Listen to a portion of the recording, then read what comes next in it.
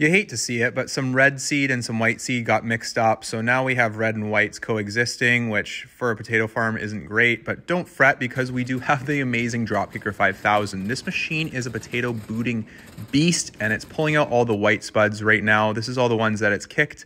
Now these white potatoes are perfectly fine to eat, so we are rescuing them. They're not gonna go towards cow feed.